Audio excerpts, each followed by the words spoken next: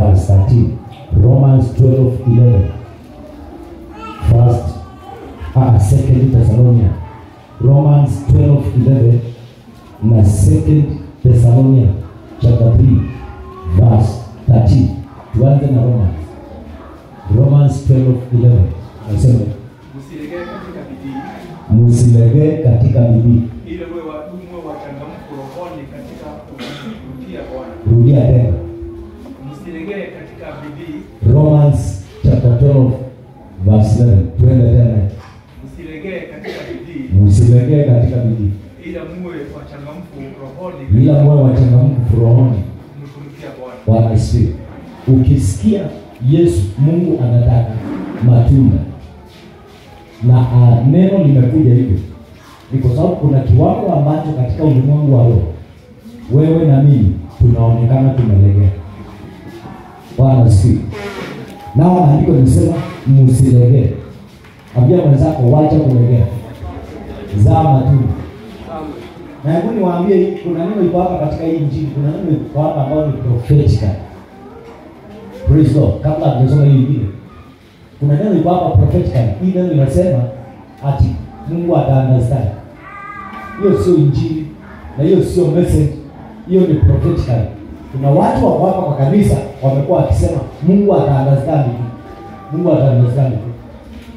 I'm telling you, I know that. Ndio ninajua kuna watu wa white hat wamekuwa wakisema Mungu ataniunderstand.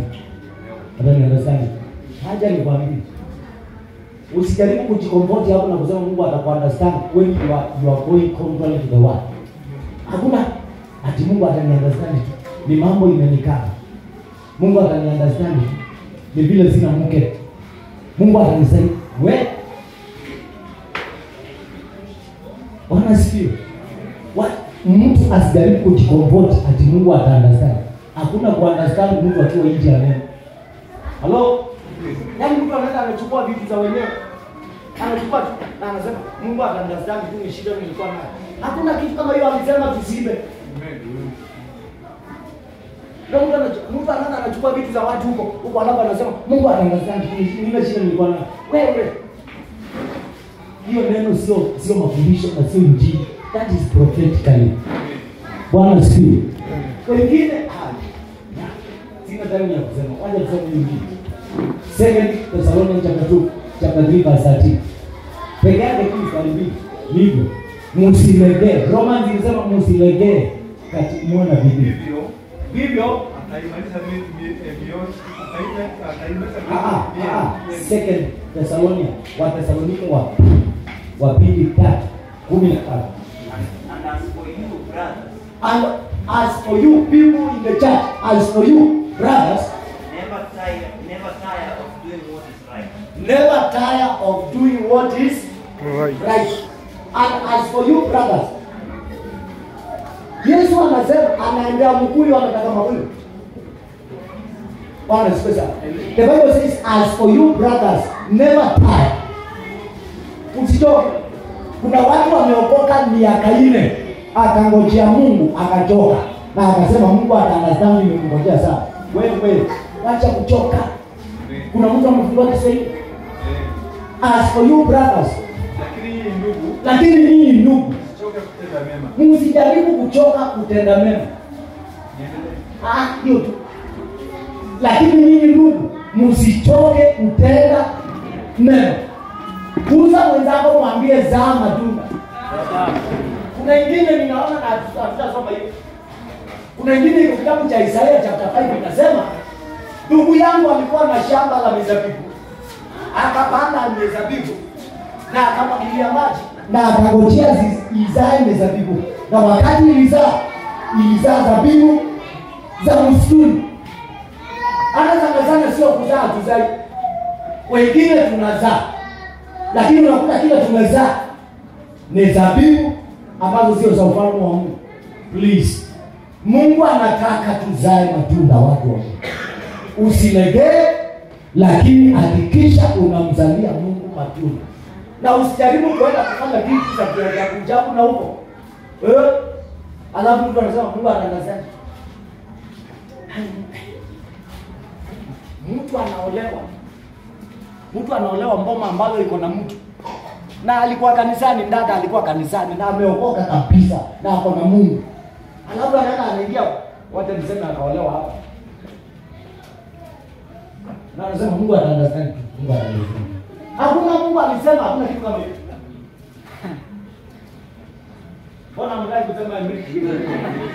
Hakuna kitu kama hiyo wadada na wandugu.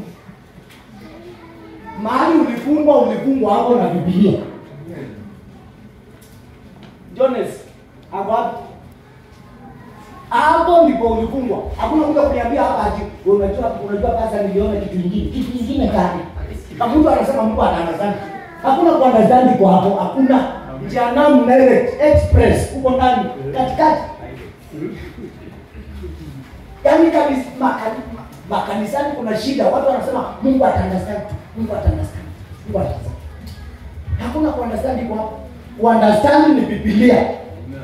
Halo, Mungu anangojea tumzalie matunda. Saa zingine unakuta watu wako kanisani. Lakini ukisikia ile vituko watu wamefanya kwa kanisa. Anauliza, unakuanga naye kwa kanisa? Kuna mahali tulikuwa tunahubiri, mimi si kuambiwa mimi. Kuna mahali tulikuwa tunahubiri. Alafu tunafanya kazi na majamaa. Alafu wale wadada walikuwa wanatuimbia praise and worship. Zunguka kwa kusema. Zunguka Jeriko na wimbo wa sifa. Zunguka Jeriko na wimbo wa sifa. Wakiendelea kuimba hilo, wale majamaa walikuwa nao Saturday.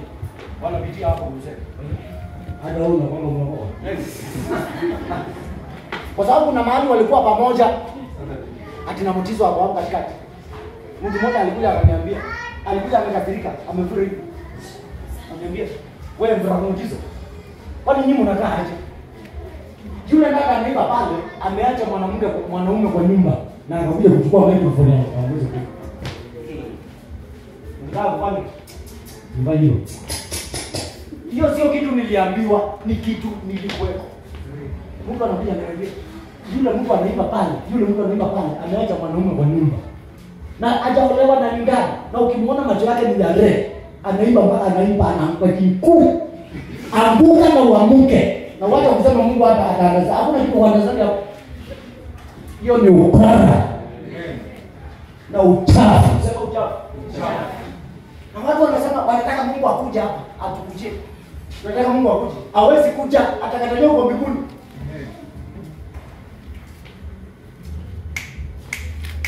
Mungu anangojea tuzae matunda.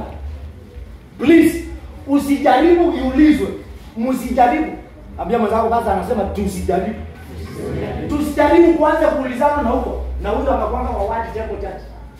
Basi wewe unawafundisha wewe. Yaani mtu anatoka kwa church.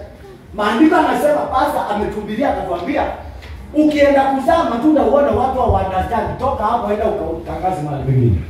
Bwana sifi. Ndio sababu unaonaje? Mimi sina shida. Mtu akiona mimi ni mchungaji. Bwana sifi sana. Ninamfundisha Biblia yote.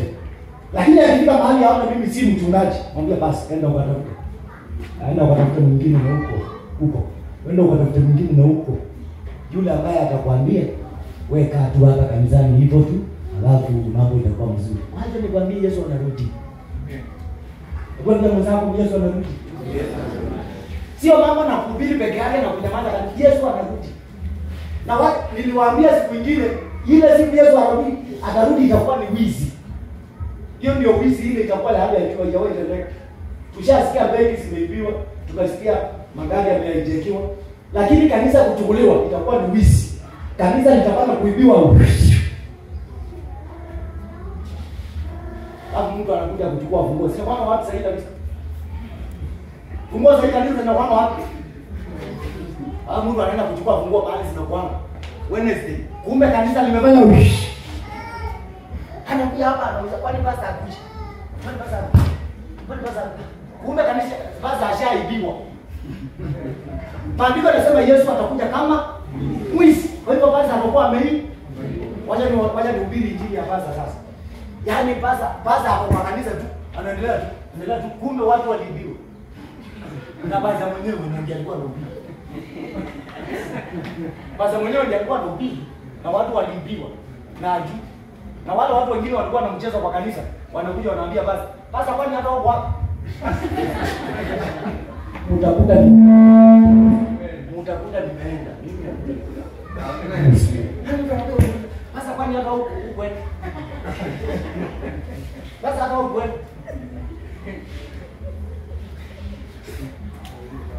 Pasa hata huko kwenda. Wapi? Mpaka basi mwenyewe anauliza wapi? Anauliza una habari? Watu wajali. Mza mwenzao mwambie. Hapo hakuna kusema ati Yesu atanasema. Hakuna kwa dhambi hapo. Ni uzae, ni tuzae. Hakuna mchezo. Hapo ni mzao huna mchezo. Hakuna mchezo. Hiyo injili inaenda namna hiyo. Out of season and in season tuzae watu. Wanasifiwa. Watu wa Mombasa walisema hivi. Usidharau nazi. Nani ni msi? Amen. Ile matunda inatakiwa hapa ni aina ya nazi, sio aina ya maembe. Maembe inakuwa Disemba, Januari na Februari, maembe inaisha. Tunabaki na kambichi peke yake moja moja. Ya kambichi moja moja. Tunataka matunda yanataka kama nazi. Ukienda mwezi wa 6 nazi ipo. Enda mwezi wa 9 nimeokoka. Krismasi nimeokoka. Tarehe 1 nimeokoka. Lakini kuna watu Krismasi tarehe 25 wanaambia Yesu kaa hapo nitakuja. Yesu hapo kwanza nitauange Krismasi. Yesu kaa hapo. Nituange Krismasi. Ambia mzao kumaliza. Ninawaombea kwa jina la Yesu. Hata mimi nikijiombea tuzae matunda ya ufalme. Kuna watu wameokoka kwa ajabu. Mtu anakuwa na hasira zingine za kwa shetani. Na aliokoka miaka 7 iliyopita. Kuna hasira zingine ziko hapo. Wengine hawezi wakaambiwa kitu. May the Lord help us. Hebu niombe ombi pole pole ndo. Mungu Baba, kwa jina la Yesu tusaidie kuzaa matunda. Katika jina la Yesu Kristo tunaomba. Amen. God bless you. Sasa ingia kwa